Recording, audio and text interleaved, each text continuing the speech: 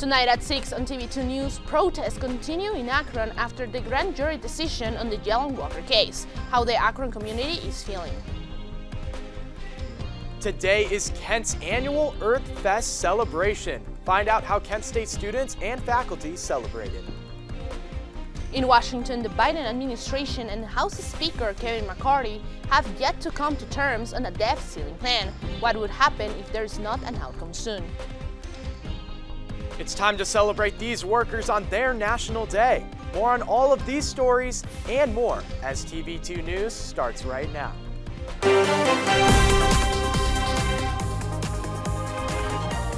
This is TV2 News.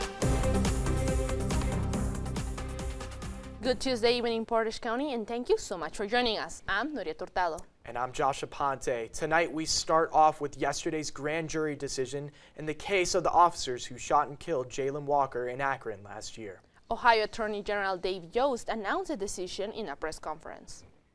My office's work and the decision of the grand jury is driven by the law as it is, not as it might be. The grand jury concluded that the officers were legally justified in their use of force. The grand jury just a little while ago issued what is called a no bill, meaning that there will be no state criminal action, no charges at the state level. And following the decision, Akron citizens are protesting today. TV2's Gabby Jonas went downtown Akron and can tell us more on the reaction. Hi, Gabby. Hi guys, that's right. I visited Akron today where a Justice for Jaylen Walker event march was held at the First Congressional Church on East Market Street. The protests come just one day after grand jury decided not to indict 8 Akron police officers in the shooting of Jaylen Walker last June. So long as we remember and lest we never forget Jaylen Walker's name. Today, dozens gathered in downtown Akron to protest Monday's grand jury decision not to indict 8 Akron police officers accused of shooting Jaylen Walker. Walking free and not in jail after shooting an unarmed man running away 90 times, 46 bullets penetrating his body, and not one of those accounted for by a single charge against him. Members of Freedom Bloc, the NAACP, the Akron Urban League, and Walker's attorney all spoke out at a community conference. Black people, white people, brown people, red people, all people now are dying under this gun culture. F the fame, F the notoriety, I'm gonna say what I gotta say, and we're gonna do it no matter what the consequences are. But I'm gonna leave that job and say F it. And say I'm going in the streets. I'm going to organize with people who want to organize with me. People who want to fight for the freedom and liberation in this country because we deserve it.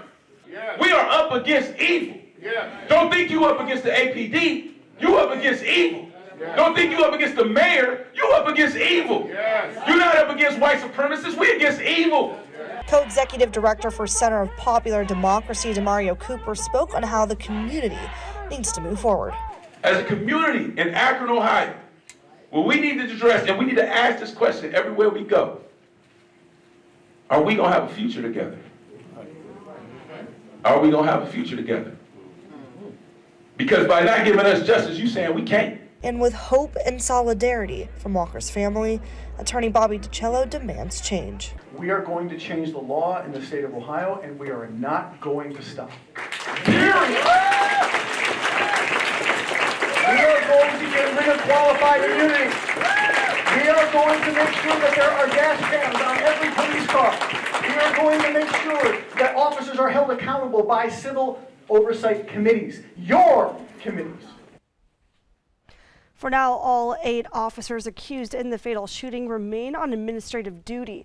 The Akron Police Chief Steve Maylett said the department will be conducting an internal review and investigation. So far, no other charges have been filed. Reporting for TV2 News, I'm Gabby Jonas.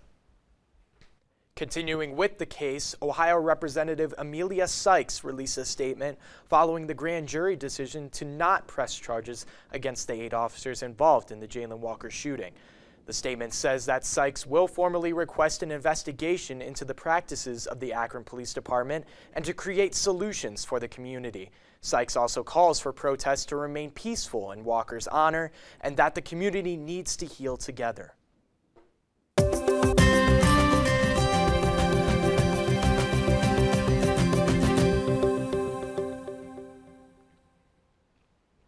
Good evening, Portage County. I'm Abby Forbes, your Tuesday weather anchor, and the cold weather has returned out there, but maybe not for long. Let's take a closer look at what it's like outside right now. So right now it is 47 degrees outside, but there is a bit of a wind chill with the winds going at 16 miles per hour. So it is going to feel a little bit chillier out there, about 41 degrees as you step outside tonight. With that, there is a little bit of humidity in the air, but it's not too sticky out there today. So looking a little bit closer into tonight and into tomorrow morning, right after the newscast, it will go up a little bit to 48 degrees from 47, but then it will drop again as we get into midnight and into the following morning. However, those clouds that we are seeing out there tonight are going to part ways as we get into tomorrow morning, and you'll see some sun, which is going to be a pretty nice change from how it's been today. So looking a little bit closer at tonight, right after the newscast, like I said, it's going to be 48 degrees, so it's going to go up by a degree, and that is going to be partly cloudy with a slight wind chill, and there is a freeze warning going on right now, so be a little bit careful going out there tonight. Bundle up and get ready for that. So that's all I have for right now, but later tonight we'll be taking a look at the weather for the rest of Ohio and for the rest of the week. Back to you guys at the desk. Thank you, Abby. The Office of Sustainability held Earth Fest today in the Student Center. Many different on- and off-campus organizations and departments with sustainability purposes were part of this event, as well as food, music, giveaways, and prize drawings. The goal of this event was to increase students' awareness of sustainability and to engage students in educational activities and inspire students' actions in the sustainability movement. Cleveland businessman Bernie Moreno announced Tuesday his intentions to run for an Ohio U.S. Senate seat. Moreno would face Senator Sherrod Brown in the 2024 election, which would make him the second Republican in the race. He ran for the Republican nomination in 2022 but dropped out after a meeting with President Trump. The 2024 election will determine if the Republicans will win back the Senate majority. Norfolk Southern CEO Alan Shaw has embraced some rail safety measures in the wake of the East Palestine train derailment.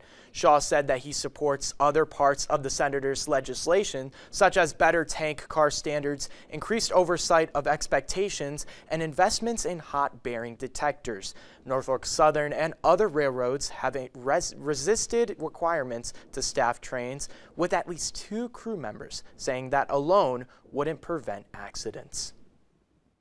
A former Benton County fiscal officer used public money to buy personal items. A state audit released today says Cy Biestra spent public money on a kayak, popcorn machine, and a drum set. He also spent more than $4,000 on a wildebeest and almost $5,000 on 2 snow owls.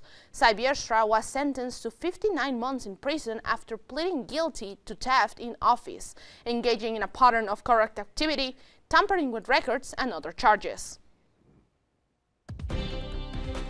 The China COVID crisis, how the country is recovering after the pandemic.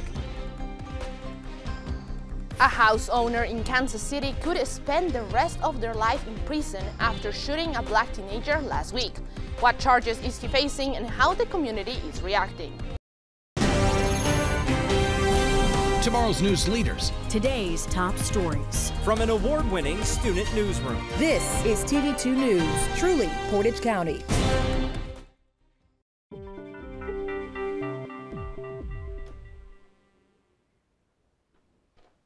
Welcome back. There are updates on COVID vaccines and a growth in cases in China. That's right. Our correspondent Anthony Leonardi has all the details on these and more on today's top health stories. Hi, Anthony. Thanks, guys. Starting off, let's get into recent developments both in the United States and abroad. The FDA has approved additional doses of bivalent COVID-19 vaccine boosters for certain vulnerable individuals. Bivalent coronavirus vaccines fight both the original strain of the virus as well as Omicron and its spin-offs. The FDA amended its emergency use authorizations for the Pfizer and Moderna bivalent vaccines. The changes allow people ages 65 and older and certain people with weakened immunity to get additional doses before this fall's vaccination campaigns. And continuing with COVID-19, China's economy appears to be bouncing back after the government dropped its zero-COVID policy. China's National Bureau of Statistics says GDP grew by 4.5% for the first quarter compared with a year ago. That's stronger than analysts were expecting. I went to my gynecologist and said, I have all these symptoms. And, he's like, congratulations, this is menopause. All these things coming at you, it just, made you feel not like a whole person. Millions of women go through menopause every year, and the symptoms can last years, and the quality of a woman's life can be greatly affected. However, many health experts say that treatment can help. In the case of Lori Lane, a blood test revealed that her testosterone was low. She then received a low dose of testosterone via pellet injection under the skin, and the doctor giving these treatments, Terrence Pepe, says it's providing relief to many patients. However, this method of treatment is not yet approved by the FDA. For continued updates on health news and more, be sure to visit KentWired.com and follow us at KentWired on social media. For TV2 News, I'm Anthony Leonardi.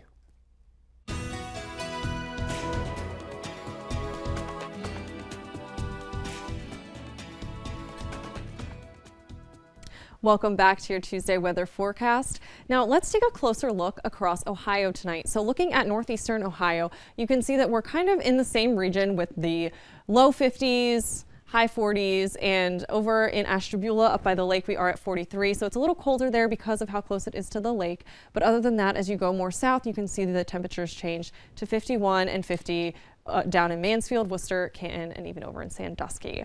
Looking more across the rest of Ohio, we can see the temperatures get a little bit warmer as we get down into Cincinnati at 64. In Athens, we've got it at 60 as well, so still warmer as we go more south. In the middle of Ohio at Columbus, we'll see it's at 58 and 59 in Dayton, so a little bit warmer as we go more south into Ohio. So looking at our 7-day, I promised you some more warm temperatures. So tomorrow it will be getting up to 65 degrees here in Kent with 50 as the low, and we will see more of that sun as it's going to be mostly sunny tomorrow. Thursday, the high is going to get up to 82, which is a lot warmer, more like the temperatures we were seeing last week. So those are going to come back into play with some clouds rolling in on Thursday, and those clouds rolling even more in on Friday as the temperature drops a little bit to 76 as the high. Saturday, we are going to get some rain with those clouds coming in. And as we get into the rest of the week, you're going to see those clouds part a little bit as we get into early next week. But that's all the weather I have for you tonight. I've been Abby Forbes. Have a great evening, Portage County. Major part of Ralph that died on Thursday. What Ralph went through, he lost a part of himself that day. I doubt Ralph is even 170 pounds. Ralph is not even 6 feet. Ralph, when you see Ralph in all of the pictures that you have seen on social media and everywhere else, I don't see how you see fear. I don't know how you can see fear when you look at that kid. 2 felony counts filed after a black teenager was shot and seriously injured in Kansas City. An 84-year-old homeowner shot a black teenager who rang his doorbell last Thursday. Kansas City police say Andrew Lester opened fire on a 16-year-old Ralph Jarl through his glass front door, shooting him on his forehead and arm. Lester told investigators he was scared to death by Jarl's size and his inability to defend himself at age 84. If convicted on the assault charge, Lester could spend the rest of his life in prison. Discussions about the U.S. debt ceiling remain grounded. The deadline to present a solution is getting closer, but Republican leaders and the Biden White House are still at odds on the matter. CNN John Lawrence has more details. Republican leaders in the House say the U.S. has more than 31 trillion reasons to tighten the purse strings. Our national debt is too high, far too high. And the problem is getting worse, not better. House Speaker Kevin McCarthy previewed a plan that calls for lifting the debt ceiling for 1 year.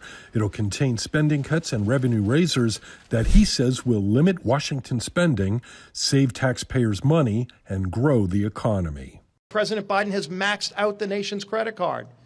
He's done it by reckless spending, and here we're going to be rolling out a plan to address that problem. The White House blasted House Republicans in a tweet saying they're, quote, holding the economy hostage by using the debt ceiling as a way to trigger spending cuts. I'll be blunt. If Speaker McCarthy continues in this direction, we are headed to default. During an appearance on Fox News Monday, McCarthy wouldn't say if he had enough votes in the narrowly divided chamber to raise the debt limit. Now, while there's no official date as for when the U.S. could possibly default if the debt ceiling isn't boosted, officials say it could happen within months. Republicans should work with Democrats in good faith to avoid default together, just as we did under President Trump. Just as what President Reagan talked about. No blackmail, no brinksmanship, no default. I'm John Lawrence reporting. Southwest Airlines resumed flights after a pause of all of its departures Tuesday morning. The pause was due from an issue with one of the airline's internal systems, delaying more than 1,800 flights nationwide. This accounted for 41% of Southwest's Tuesday schedule. Other airlines were not affected in the incident. It's tax day, and the IRS has received more than 100 million income tax returns for 2022, which means tens of millions of people have yet to file their returns. Tax filers in most of California have been granted an extension until October 16th due to severe weather. People in the armed force who are currently or were recently in a combat zone, the tax deadline are most likely to be extended by 180 days. If you made little to no money last year, you may not be required to file a return or may be eligible to use IRS Free File. Dominion Voting Systems have settled in a defamation lawsuit against Fox News that originated back in 2020. The suit initially sought $1.6 billion in damages from airing false claims that Dominion was involved in a scheme to rig the 2020 election. The amount paid in the settlement has not yet been released. Google Maps has a new update that might motivate you to visit national parks around your area. What the new feature is. Kent State women's lacrosse players sweep the weekly conference awards. Find out all about it and more when we return after the break. And now, your TV2 Sports Report. How's it going, Portage County? I'm Michael Neenan, and I'm not going to waste any more of your time because I'm here to talk about sports. Let's get right into it. Because this afternoon, 2 Kent State women's lacrosse players swept the weekly Mid-American Conference Awards.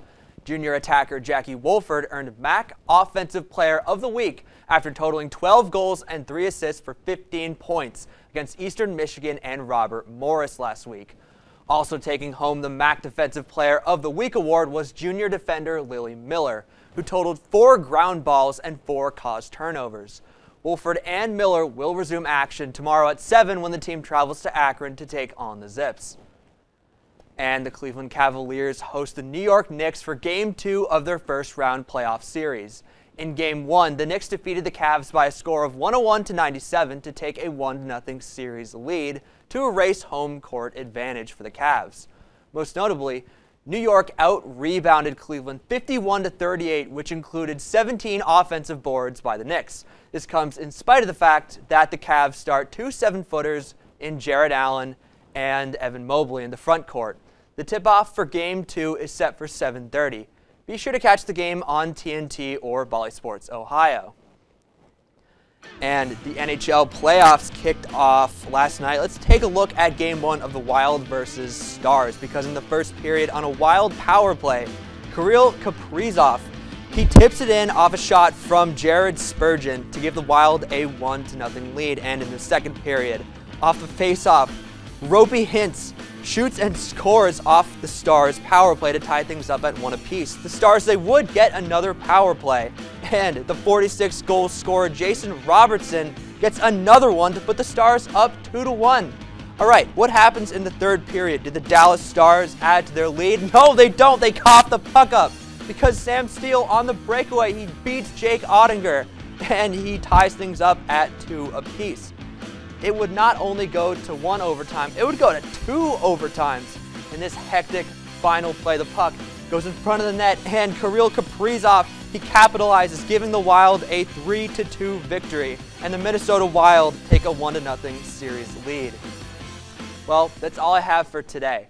Be sure to follow our socials at TV2 KSU Sports for all sports-related updates within the area. I'm Michael Neenan, and let's get back to the news. After the break, how to celebrate a day dedicated to those who keep your power running.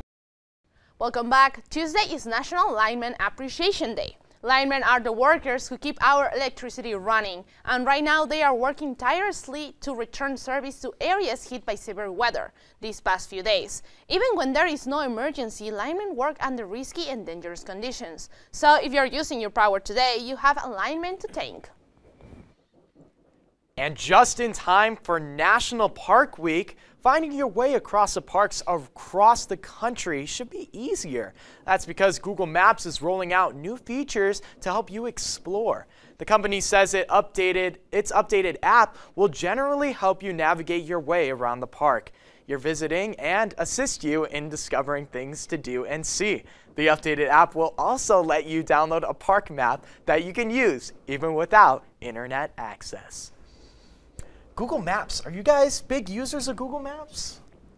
I mean, when I have to drive, yeah, but like usually no, Yeah. because I tend to walk. But I don't know. I used it a lot my freshman year here at Kent because I had no idea where anything was. Anything. I get lost way too easily. It's like probably the most used app on my phone. Oh, there you go. Yeah. Oh yeah, that might be the second most used app on my phone. Yeah, no, I mean, I don't get lost easily. Sometimes I just like to hear the map play anyway. Hey, that's fair. That's fair. Well, that's all the time we have for you today. Thank you so much for joining us. For updates on all these stories and more, visit KentWired.com. And follow us on social media on all platforms at Kent Wired. I'm Michael Neenan. I'm Abby Forbes. I've been Josh Aponte. And I'm Nuried. Have a great night, Portage County.